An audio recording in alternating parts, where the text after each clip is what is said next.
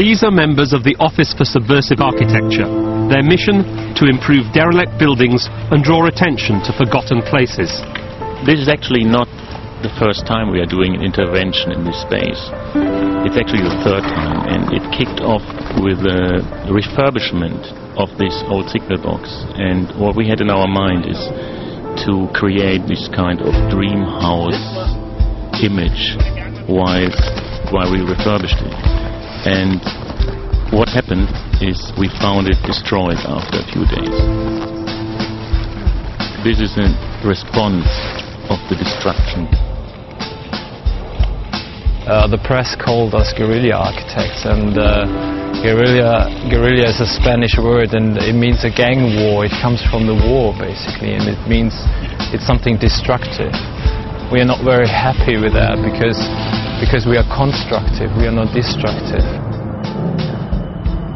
It's more about environment and changing spaces by using good, nice images and trying to get to emotionalize, to get people feeling about space as well.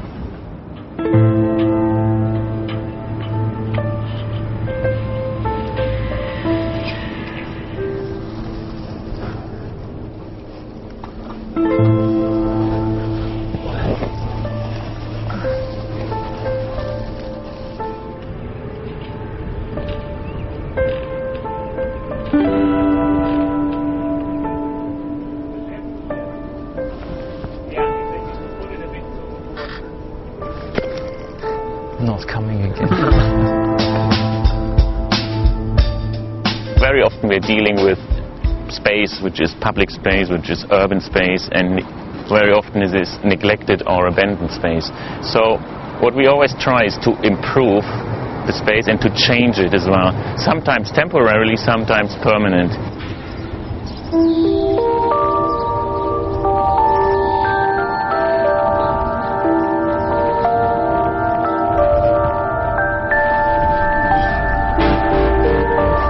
I think it's brilliant. It's like something out of another world, mate. It's just such a shame. I see the roof come down. I think it's just such a shame.